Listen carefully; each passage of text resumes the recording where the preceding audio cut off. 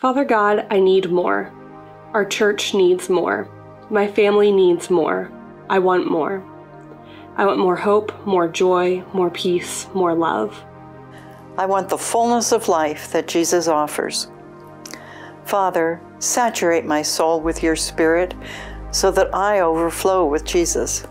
I want more. But I confess I'm full of everything but Jesus. I've loaded my mind with so much noise that it's weary and worried. I've heaped stuff upon my soul that's left little space for the Spirit who truly satisfies. I filled my time with my own agenda. I'm full, but it's not you. Something has to go. I'm bringing you everything, not you, that fills me up. I open my hands in a posture of surrender. Empty me.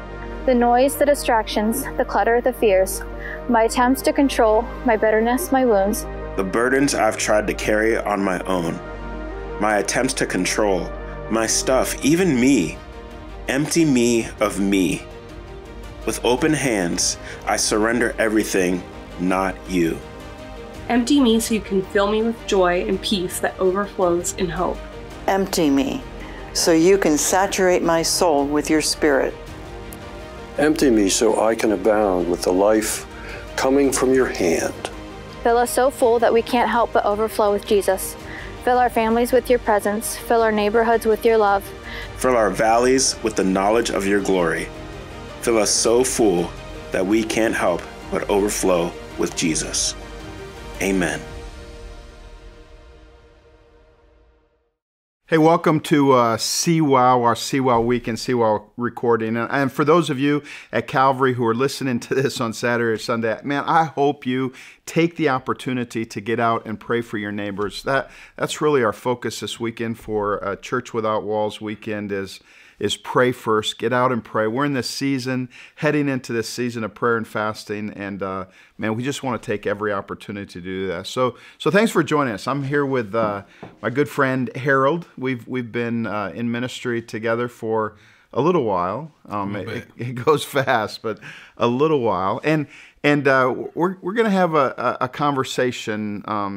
But I want to start with just. Probably everybody out there knows you as much as they know me, but I'm going to start with just a little bit of kind of rapid fire questions to kind of introduce yourself. So, all right. You ready? So I'm ready. So first question is, how in the world can you be a pastor and not drink coffee? It's a part of what I gave up for the fast. But you've never drank coffee, right? I've never, and I don't dislike the taste of coffee, but I've just never been a coffee drinker. I just can't understand that. Only one season when he needed to stay awake at night. Oh, yeah? I used to drink a lot of coffee. Yeah. But other than that. How long a season was that? For about a year. Oh, yeah? Yeah, okay. And I recovered well. So I was a football player in college. Yeah. You were a basketball player. Yeah. Just give me one of your best basketball moments.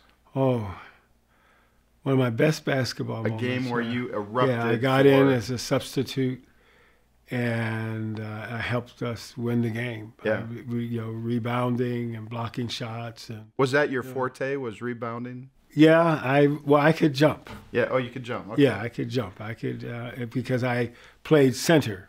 And if you think about a 6'4" center in basketball, it's not a great way to make a living. Yeah. But I was able to do that, and but also was great ago, defense. That was pretty tall. 100 years ago, and it's but back when I played, it wasn't. Oh, okay. How many years in ministry? I've been a pastor in pastoral ministry for about 45 years. Oh. I've been the senior pastor at Unity. I was a serving pastor, assistant pastor, like I said, about 45 years. But I've been the senior pastor for about, 30-something years. Oh, yeah, that's great. That's great, Harold. And you've been in this community how long? One place, yeah. We've been here, we moved here in 1976. Wow. Church started as a house-to-house Bible study. And I think it was 74. Yeah. We moved down here in 76 and have been here, except for a short stint for the church plant. Mm-hmm. We've been here all that time. Yeah. And one of your best moments in ministry? Whoa. That's a great question. Doesn't have to be the best one. I know that's hard to choose, but well, I think one of the best periods of time. There are two. Yeah. If I can share real quickly. Yep. One of the best ones was when the circumstances I became senior pastor were very difficult. Yeah. Very challenging time for us as a church, and we were on the verge of bankruptcy. And one of the great things that happened, I remember sharing with the congregation that if we didn't turn things around, we would have to sell the church where we were at that time on Gill Street. And within 3 years, we went from being on the verge of bankruptcy to being completely debt-free. Wow. In the morale of the church, God completely turned things around. That's great. And then the second most awesome thing was when God affirmed my calling. When I was going through those things, and even much time as assistant pastor, I just felt like I was just way underqualified. And when we were going through those difficult times trying to lead, I remember, Lord, I just don't think I'm doing a good job leading.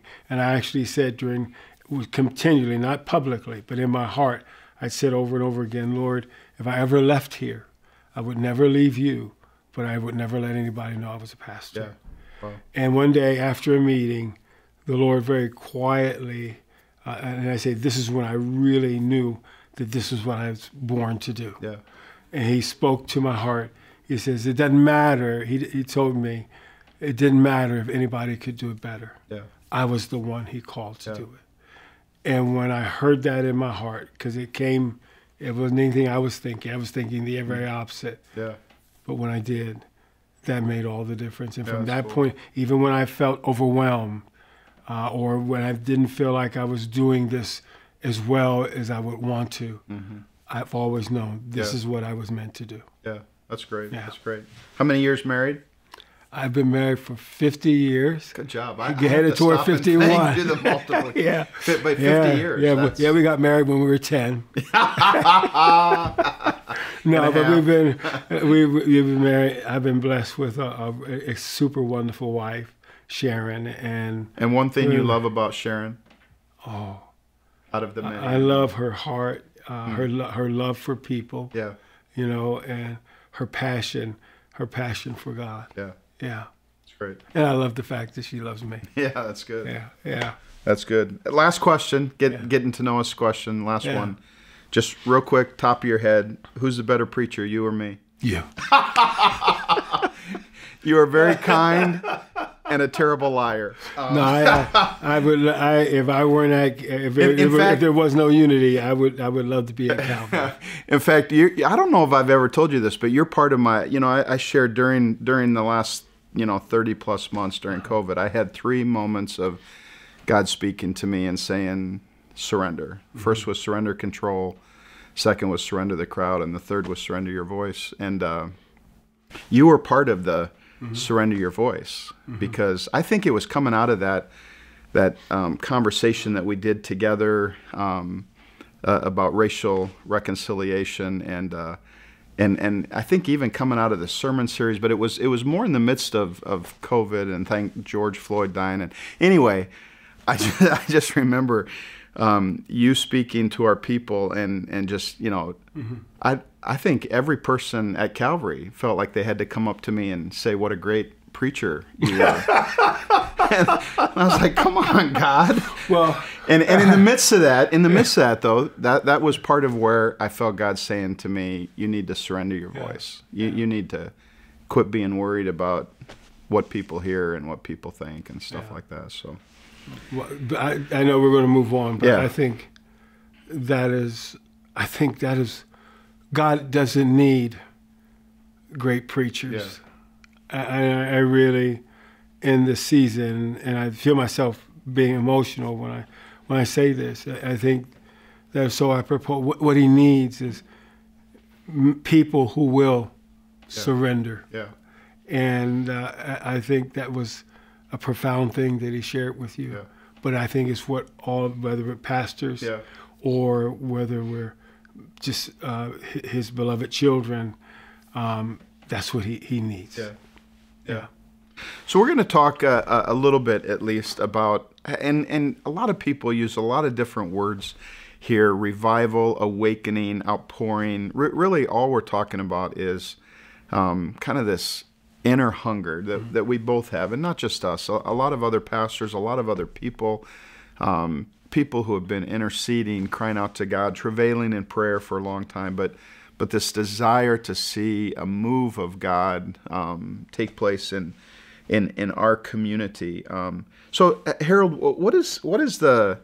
I don't know if this is the right way to ask it, but we were talking earlier. What is the closest you've come to kind of that experience of either the beginning or sustaining of that kind of move of God that was revival, almost revival, outpouring, awakening, whatever? Just share some of that. I can share two things quickly, and my heart, the things I'm going to share still doesn't match what I've read about when God really moves. It doesn't match what we long to see. Right. And but it was a taste of it. Yeah. First was at the beginning of our ministry, because our ministry began out of a choir in the early mid-'70s. And as Sharon and me... And just a minute, just for people who... I think sometimes it's important to connect the dots, and there's this thing going on, or has been going on at Asbury. The last time there was a mighty outpouring at Asbury was 1970. It was in the 70s, and that led to kind of the Jesus People Revolution, which that movie is coming out this weekend, kind of talking about the history of God moving there. So it was right in the context of that that your church was started here in State College. And what was amazing, there was no thought about a church, and my wife and Sharon and I and some friends, Becky and Willie Barnes, we were just heard the choir and decided to come down and end up joining the choir, which was mostly students at that time. But what was unique and wonderful was the way the presence of the Lord would manifest himself in such a transformative way. It was nothing during a rehearsal or at the end of rehearsal, or even a gathering for fellowship when we would pray together, to find people coming into the middle of that circle, just turning, either renewing their relationship with the Lord, or repenting, or coming to the Lord Jesus in such a powerful way, spontaneously. And so that season, and out of that season, is where we went from being a choir under the leadership of Gerald Lloyd, to house-to-house Bible study, and then growing on to a church. But it was at the foundation of just moving of the presence of God in the lives of people. Then together, something we experienced several years later, when we made a commitment for churches to begin to work together, and it was growing. And as it was back growing, in the late 90s, right? I think around 95, between 95, 96. And a few years on each side of that, we began to come together, and I think the Lord honored our unity in a way that a momentum began to happen. We went down to a Promise Keepers event down in Atlanta, Georgia, for pastors. That was over Valentine's Day. Yeah. You're taking pastors away from their wives on Valentine's Day. But we came back better men. Yeah, we did. And not only did we come back better men, then that meant that momentum picked up. We had some large events together, and it wasn't about the events. It was about the sense of momentum to serve our city, the sense of momentum to seeing God work. We saw some large events at the Bryce Jordan Center. We had a wonderful meeting time together at Eisenhower, and it was in that people were joining the church. Our churches were alive. We were meeting every Sunday night for a period of time. And when we were meeting those Sunday nights, it wasn't just groups 10 or 20. Of churches at one place, at the Assembly of God Church. Yeah, and we'd have a large gatherings each Sunday. So those are two that I remember. That period of time in the late 90s, 97 was the first joint service that we had at Eisenhower, about a dozen different congregations, and that was amazing. People walked away saying, why don't we do this every week. And then, like you said, I mean, we were doing Lighthouses of Prayer with Ed Silvosa, and people were praying for their neighbors on a regular basis. And a lot of churches were growing during that time. And then at the same time, we just, God's providence, I think, but we had all these different streams of church kind of flowing into State College. We had a large Sunday morning gathering at the wrestling auditorium. I'm blanking on the name. I mean, I am too. On Penn State University, Bill Bright came in and spoke. So you had that stream, and we had Randy Clark in a healing ministry, Toronto Revival kind of come in, and Brownsville Revival came in. Those were at the Bryce Jordan Center. We had all these different kind of major streams of church life kind of pouring into State College during that time, and it was some pretty powerful experiences from '95 to early 2000s. That's probably the closest that I experienced to a kind of a sustained time. For me, I also during that time in the late '90s went to Argentina with Ed Silvosa, and they were in kind of full go revival, and I'll never forget just that there were churches that were going around the clock, not just for a week emphasis, but daily, so that there was room for people to come in and worship. I remember going to a worship service that was entirely led by kids, and not just like college student kids, but middle school, elementary schools. I mean, a high school student preached, they led the worship, and then these kids came out and started gathering around all of us and praying, and it was just, it blew me away. And then here, a week ago or so, I was at Asbury with this, 2-week long prayer and worship time, and again, it was just the hunger of the next generation to worship, and this overwhelming sense of the experience of God's peace and God's love, and just the crowds. I mean, I left Saturday morning at 2 a.m., and they closed it down for a period of time and opened up again at 1 p.m. At 1 p.m. on Saturday, I think 5,000 to 10,000 people were in line. And on Sunday, they did the same thing, closed it down at 2 in the morning on Sunday, and Sunday at 1 p.m., there were, what I've heard, and I see the pictures and I can imagine it, but there was, the line to get in was 2 miles long of people, and there was 20,000 people on the lawn worshiping, and just the hunger and the desire, and pretty overwhelming, in a really positive way. And I think that's what our Lord is doing. If we will open our hearts. I mentioned to you Scripture He gave us to read. I know you all are moving into a time of prayer and fasting. Yeah, and you guys just finished. Came out. Yeah. And one of the scriptures He gave me in that time of prayer and fasting, excuse me, is Revelations 3:20, where our Lord says, "Behold, I stand at the door and knock. If anyone will open to me, I will enter in and I will sup with him." And it's based, we've kind of used that scripture more as a scripture for personal salvation, but that actually the Lord was speaking to the church. Yeah.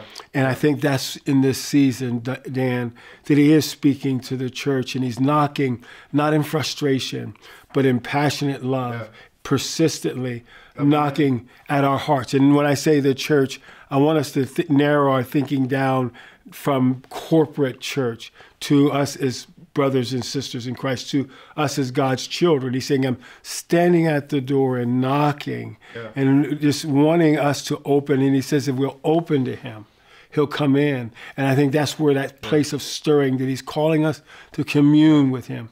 That the type of dinner that was talking to you earlier, wasn't a quick supper. It wasn't like a drive-through McDonald's. Right. But what it was a time of reclining and back and sharing and communing and supping together and receiving. How glorious as we open our hearts in this season, turning our hearts toward Him and letting Him in. He wants to set our hearts aflame. And He wants to give us a hunger that starts with Him, but goes from Him to a hunger for the things He's hungry for. And that is a hunger not only for us as children, but a hunger for those who don't know Him yet. Yeah. I think one of the things that Lynn asked me, having come back from Asbury, she said, what do you think is the difference there versus here? You know, why doesn't something like that just kind of pop up here? And I, you know, I'm still kind of processing that. I don't know all the things, but I feel like the one thing that God has put on my heart is that somewhere along the line, there was a group of people at Asbury who just started paying more attention to God. And then more and more people kind of started paying attention to God. And I was thinking about one of my favorite verses in the Old Testament is 2 Chronicles 16:9, where it says, "The eyes of the Lord search through the whole earth in order to strengthen those whose hearts are fully committed to him." You know, and it's just kind of like when you start paying attention to God, he shows up, you know, and all this other stuff happens. And I think that's part of, for me, that's part, which from a different angle is exactly the same thing that you're talking about. Your church led Unity into a time of prayer fasting. But a couple weeks ago, I preached on Jonah and fasting and revival in Nineveh. And one of the places that God led me to was you know, in Matthew 9, when the disciples of John came to Jesus and said, "How come your disciples don't fast like everybody else?" I mean, fasting was like common. It was everybody did it every Wednesday and Friday. You know, everybody fasted, but Jesus' disciples noticeably did not. And Jesus responded and said, "You know, it would be kind of crazy if the bridal party of the friends of the groom fasted while they were with the groom. You don't do that. When you're with the groom, you party, you enjoy." But then he said, but one day the groom will be gone. And when the groom is gone, then you'll fast. And so I've just always had that sense that one of the key reasons for fasting is this sense of we're experiencing the absence of his presence, and we want to be with him. But fasting, you know, especially when it's fasting from food, probably anything, but fasting from food is just like this constant reminder to pay attention to God. Every time I'm hungry and I don't eat, I'm saying, "But God, I'm more hungry for you." And I just think if we would, even in our community, in our churches, begin to pay more attention to God. We're so distracted. We're so, you know, our minds and our attention is split in 1,000 different directions, and God gets maybe 5 of those directions, but it's still 5 out of 1,000 isn't much attention. And so when I stood in line at Asbury, I mean, there are people who had driven 11 hours to get there, so they just go in for a couple of hours. And people, Saturday and Sunday, people were standing in line for 8 hours in order to get in. And it's just... You know, Dan, you know, some of this too is deciding to trust God and trust his heart for us. I like where the Lord is teaching in Matthew 6, and he starts addressing the concerns that people have. And he speaks to us and he says, "Don't you know that if I can take care of the birds, I can take care of you? And if I can make the lilies and the flowers look more glorious and have greater splendor than even Solomon himself, can I not take care of you?" And then and near the end of that, and there he says, "But here's this prescription, because I know the number of hairs on your head." He says, "Seek first the kingdom of God." Right. And I think what he's wanting us to understand, all these things that we're clamoring after, everything that is in the context of his will for us, we're going to receive, and even taking care of us. But as you mentioned, we have so many priorities, and he's looking for people. And we talked about, even again, what people can become fire starters, you know, ignitions for what God wants to do in our region, in our area, and beyond. It is people who will say, "Lord, I want to prioritize you." And I think a lot of the stirring, a lot of the moving in this time, when all this is happening even in our world, is Father wanting to stir the hearts of us as people. And it says, and it's a choice. It's a choice, and say, who will prioritize me. Yeah. Just best you can. You might mess it up. Right. You know, you might mess up the fast. We talk during our time of fasting, I'm sure here, you know, as you guys are fasting, it can get kind of sideways. Right. But it said, who will set their hearts toward me? Yeah. I'm looking for a person. And from that person can become an ignition for another person. Yeah. And I think that's important. Yeah. Yeah.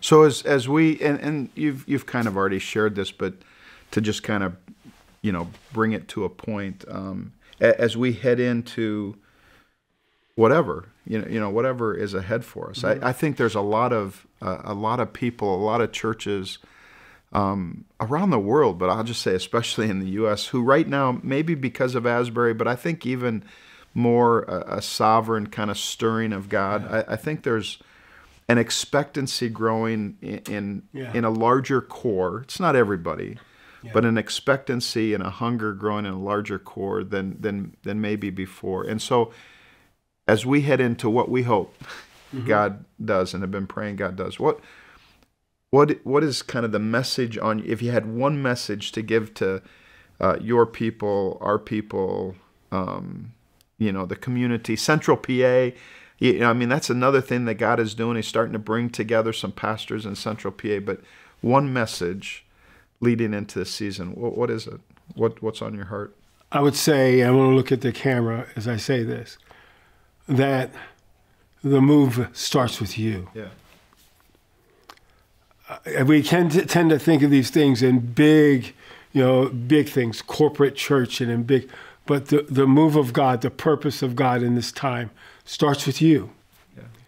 It starts with each of us making a choice, because God never violates our choice. Yeah. But it starts with you making a choice to say, Lord, I want you to do whatever you want to do in my life so that you can do whatever you want to do through my life. Yeah. He's looking for people who will make themselves available, who will consecrate themselves toward him just as you are, just as we are. Yeah. And so it's an individual decision that has global impact. Yeah.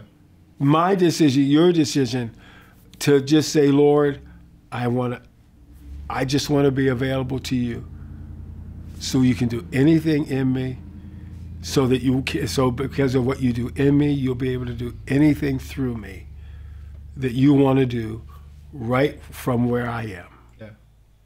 I think that's that little place. I remember, again, we talked about the movement of God in New York, where the older gentleman told the young man, if you want to see revival, go home and draw a circle around yourself. And say, Lord, let it start right here. Yeah. Yeah. Pray for revival inside the circle. Right. And so I think that's, I'm going to stop, because I have several other things to say about that, but I'm going to wait and I'll hold on to it. I think my message would be really similar, Harold. I think, you know, just take a step. Make a decision of what really matters to you, and then invest in that. And if that's not God, then just be honest and say, right now it's not God that really matters to me. But if it is God, and so many of us are saying it is God, but if it is God, then take a step. You know, pay more attention to God and His work around you. I'm going to start a series. Our series from now till Easter is on Jonah, and I think as I've been studying Jonah, I just can't get away from the two times in the book where it says, and the word of the Lord came to Jonah. Mm-hmm.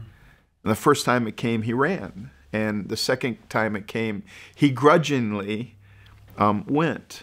But what do you do when the word of the Lord comes to you? What do you do when you're sitting in church and there's even a tiny little bit of conviction that there's something here that I need to do, I need to grab onto, I need to change, I need to pray, I need to whatever.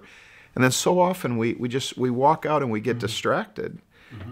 We're not paying attention. We're paying attention in a slight moment, but we're not paying attention with our lives and our hearts. And when the word of the Lord comes, we maybe wouldn't say that we're doing this intentionally, but in reality, we're running. And you know, the story of Jonah is that anytime you run from the word of the Lord, you end up in a dark place. Yeah. And so I would just say, man, whatever God is doing in you, pay more attention to it. And whatever God is doing around you, pay more attention to it than you ever have before. I would just also say that understand, I think sometimes we need an adjustment in our perspective as God's children and how we see ourselves. So often as pastors, we speak over God's people and tell them how much God loves them, you know, and how great he wants to be through them.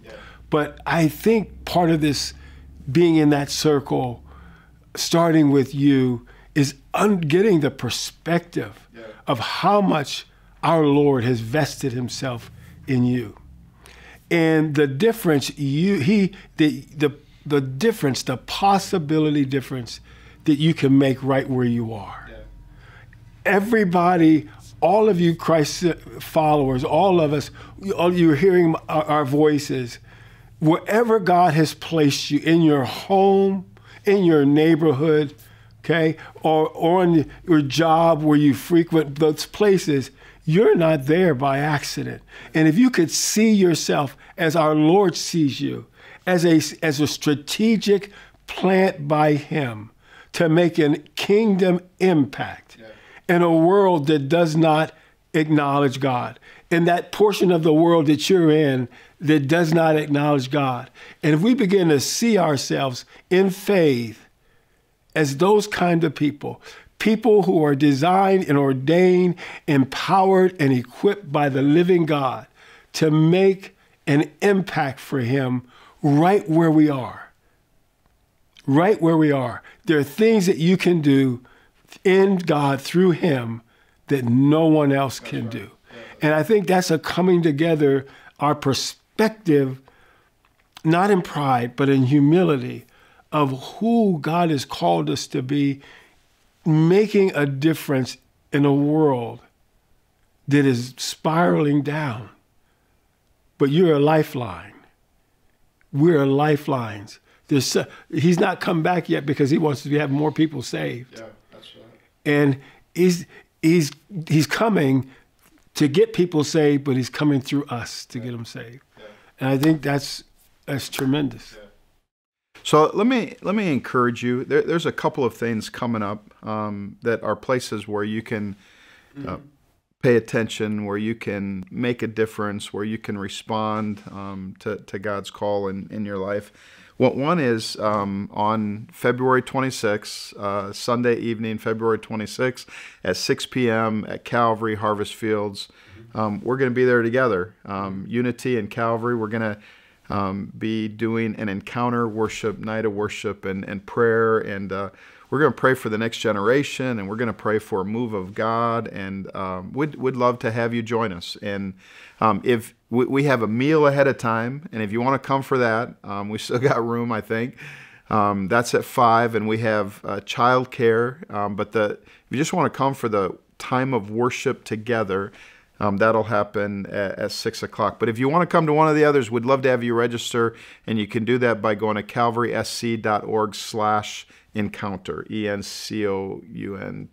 That'll be on the screen. And then the other thing that we'd love to have you join us with here at Calvary, Unity just came out of a season of fasting, and we're kind of picking it up and moving into a season of fasting and prayer from now till Easter. And if you'd like to join us in that, especially those of you who know what I'm talking about, but you have not yet made a commitment, we'd love to have you join us and make a commitment of that. And again, to just register easily online your commitment to prayer and fasting these next 40 days or so.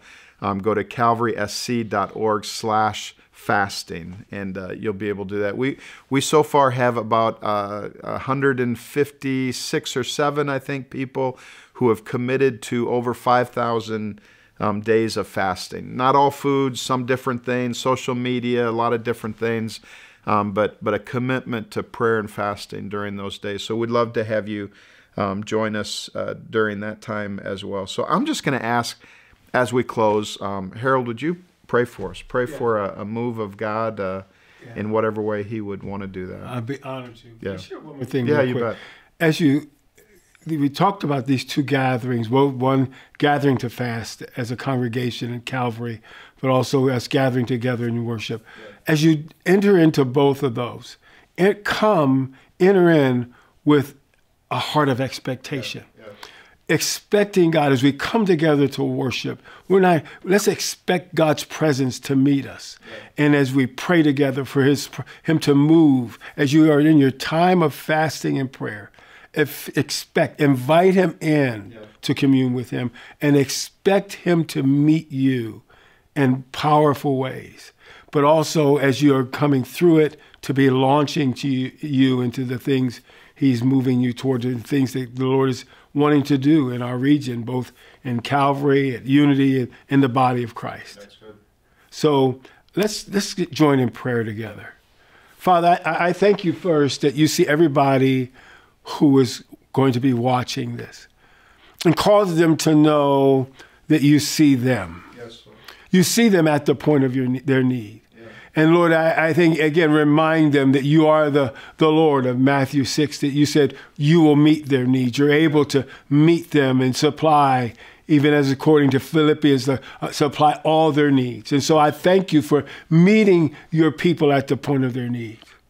But also, Lord, I pray that through this conversation, by your presence, you have stirred the hearts of all who will join in and watch. That you will stir our hearts with the sense that there's more. Cause us to be desiring of just beyond the status quo. Yes, Lord. Yeah. But there is more. And that there be a passion concerning your purpose, concerning your will, concerning the plans that you have in and through our lives for this region and beyond, that we would say, Lord, we have seen you, but we're not satisfied. We have experienced you personally and corporately, but we're not satisfied.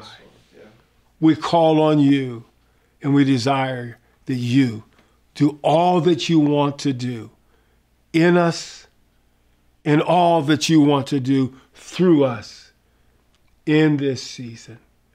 We thank you for this, Lord. Move by your Spirit. In your name, Lord Jesus. Amen. Amen. Amen. Hey, thanks for joining us.